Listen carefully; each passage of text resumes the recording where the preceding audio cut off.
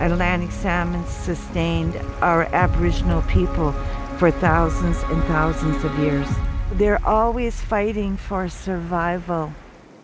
There's been a sharp decline in the 90s and since that time on the salmon populations. It makes me angry when I walk the river. What can they tell their children? That it's soon going to be gone?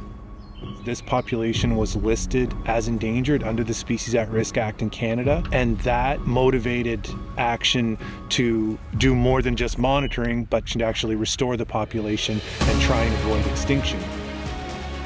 When we were first putting the team together, it was very clear to all of us that Western science didn't have all the answers. From day one, working with Fort Folly First Nation, we see these problems together. We're a small community, but we're very mighty, and we care about the environment. By bringing the salmon back, we know it's going to sustain our people. We didn't come to the table knowing what we needed to do. We came to the table knowing where we wanted to go.